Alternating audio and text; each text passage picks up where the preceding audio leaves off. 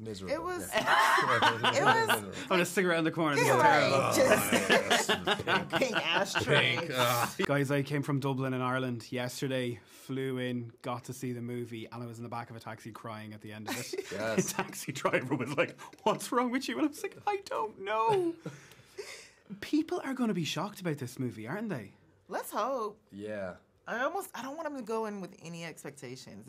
It's so hard because it's everywhere, and Barbie is so familiar to everyone, but still no one knows what this movie will be until you just go in and experience it. Yeah, isn't that the best? Like, you know, we live in an age where you go on your phone and you watch a trailer and you, like... I know what this is. Most of the time, yeah, you see the entire movie in 2 minutes. People have no idea. There have been so many trailers for the Barbie movie, and, like, people still have no idea what the film is about. Yeah. But like you said, like, it's gonna, you know, it's like... You know, there's the spectacle and the dance that everyone's watching online, and, you know...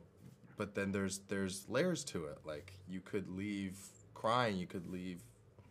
laughing, like, and every kind of single possible emotion in between. What was that like on set? Like, I would presume there was plenty of messing or messers on the set. Can you name any? Reveal who was the one that was always, you know, making everyone laugh?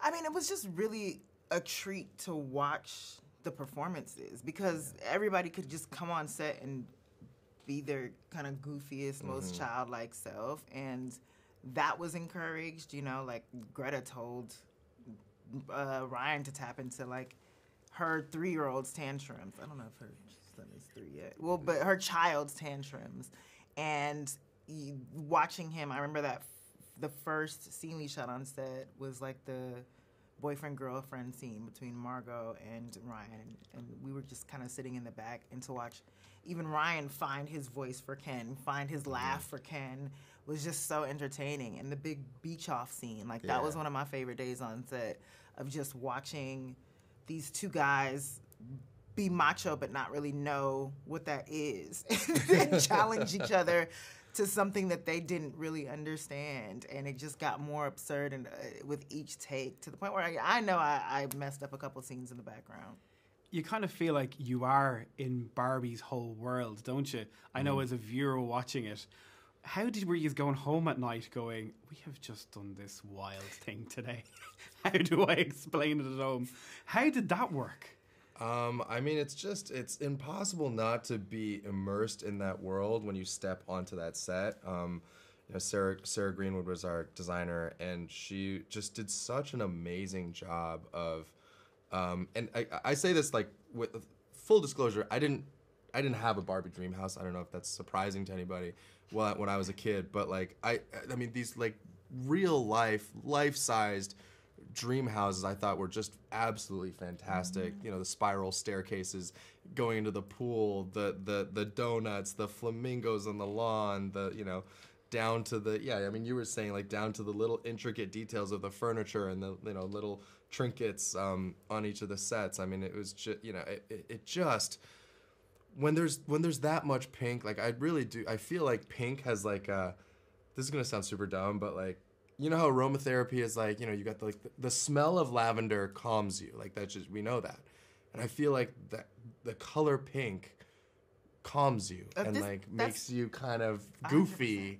Makes you want to be fun and makes you want to dance. It makes you happy in this world. Happy, like as someone who does not like pink, you can't help but to respect pink when you're walking onto this set. And I have to say, we shot this in London, and London was mad foggy. It was cloudy. It was very rainy. But walking onto that Barbie beach set was heaven. Like, we had to shoot the Hi Barbie, Hi Ken scene for like 4 days, which was insane. Hang on a second, 4 days? Yes, it took 4 days to shoot us all saying in the different POVs, Hi Barbie, Hi Ken. There's a lot of eye lines. There's a lot of Barbies and Kens. And but at least being on the beach set and the fake artificial Barbie sun was just, it was perfect.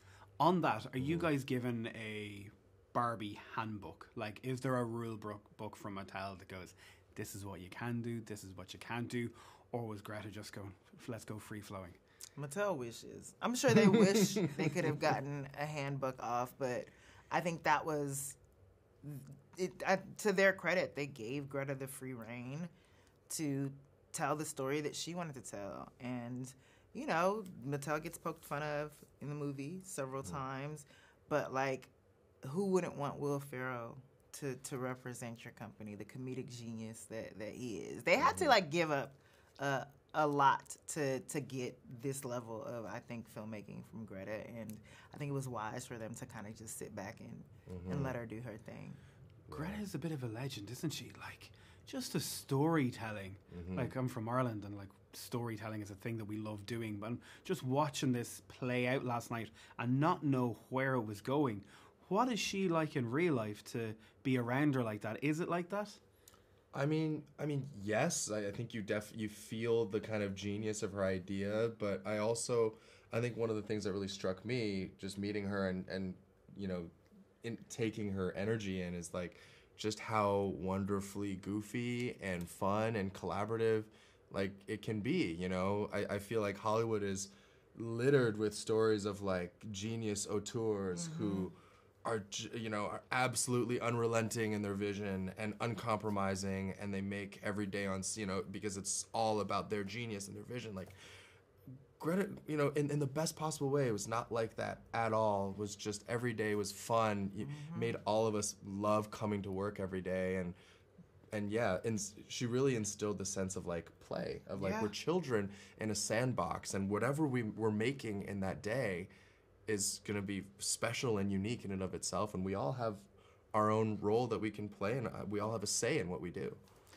Is it true to say that I don't know why, but you can see it in movies whether actors enjoy themselves or not? You actually look like you looked like you enjoyed yourselves. Miserable. It was. Yeah. It was. I'm a cigarette in the corner. This is Right, terrible. just pink ashtray. Pink. Yeah. No, it was like everything Simu said. You walk onto set and she's having such a good time.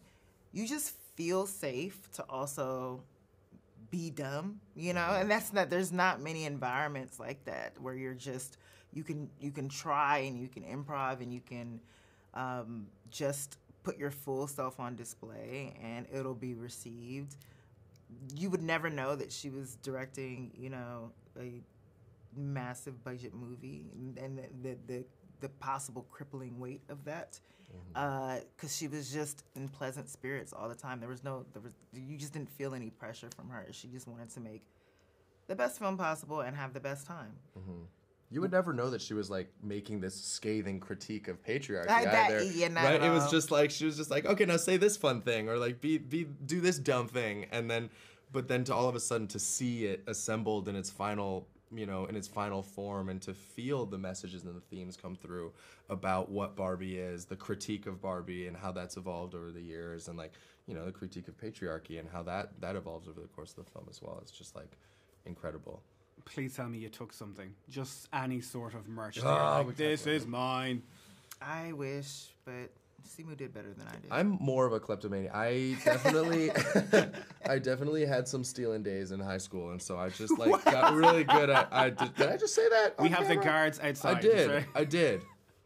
I stole a kumquat from a supermarket because a kumquats, at least in Canada, kumquats are are the little ones, right? insanely expensive. I think I didn't even like it. I think it was just Just that the the fact principle that of I it? looked at it and I was like, that is way more expensive than anything else I've ever. Like I have to I'll have show it, and you. it's so easy to steal. Anyway, all of that to say, I may have appropriated a thing or two, Amazing. from the set. Guys, it was great talking to you today. Thanks so Great much. talking to you Cheers. too.